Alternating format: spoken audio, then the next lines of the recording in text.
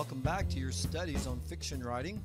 I'm Kenny Noble, your instructor, and today we're going to be looking at the basics of character arc. Character arc is one of the most important elements in fiction writing, and yet I'd say that many people that write fiction do not have a complete understanding of the character arc. Simply put, character arc is the internal transformation of the character from beginning to end. In other words, the character starts out as one type of person, but because of the experiences that they face throughout the story, they're changed and they wind up as a different person at the end. In good stories, a character has an inner struggle that reflects their outer struggle throughout the story.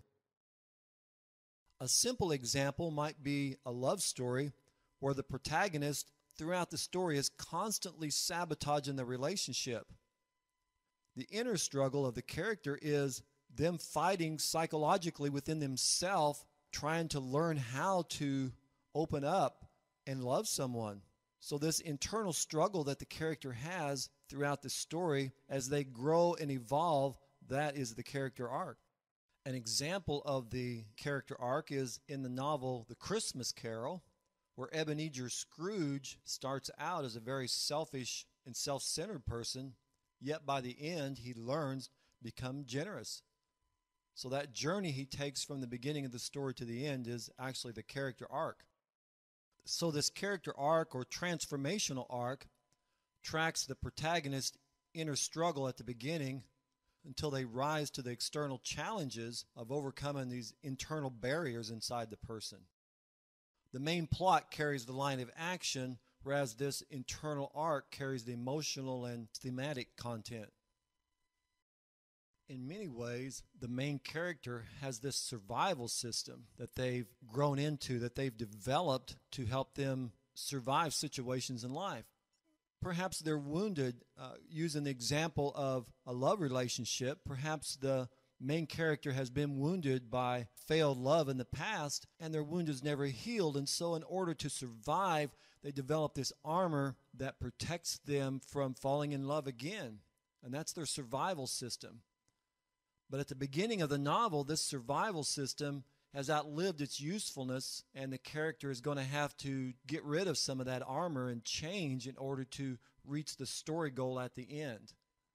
But at the outset, the character doesn't realize this. Perhaps the reader understands this, but the character doesn't realize that they have this flaw, and the process of the story is the character overcoming that flaw and growing as a new person.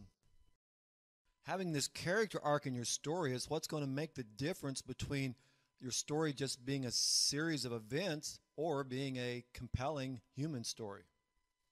So the character starts out at the beginning of the story as an imperfect protagonist, but they begin to make internal psychological changes and thus mature throughout the story. Of course, we need to understand as writers that the story will be richer if the protagonist is not perfect, and by the end of the story, he or she still cannot do everything right. Huckleberry Finn is not the same person at the end of the story as he was at the beginning. The experiences that he encountered during the story changed him. Yet at the end, he still has flaws. He isn't perfect at all, but he's grown as a person.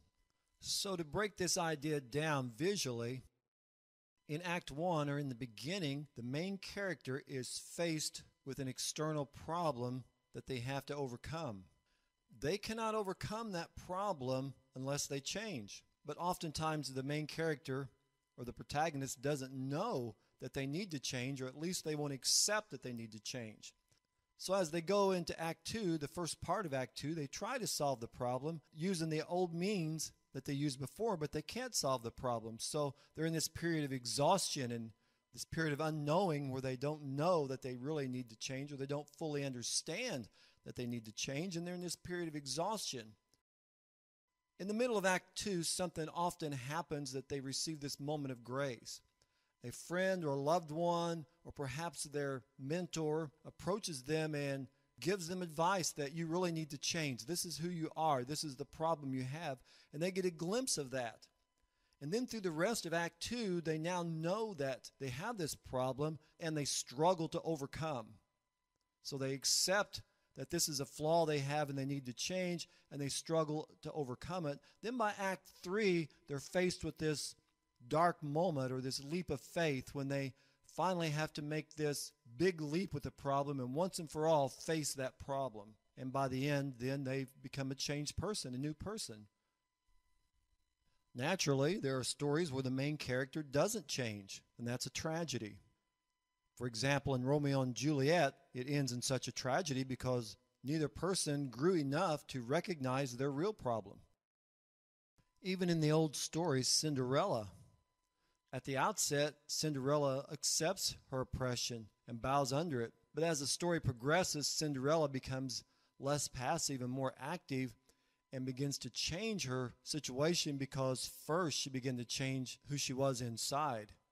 And she puts on the new dress and risks going to the ball and steps outside her little box. And that stepping outside the box and changing causes her to have a happy ending. So that concludes our study on character arc. There's much, much more that could be said about character arc, but I think that will give the student an idea what we mean by character arc. So I hope this has done you some good. Hope there's some ideas here that you can apply to your own story, and perhaps I'll see you in another lecture.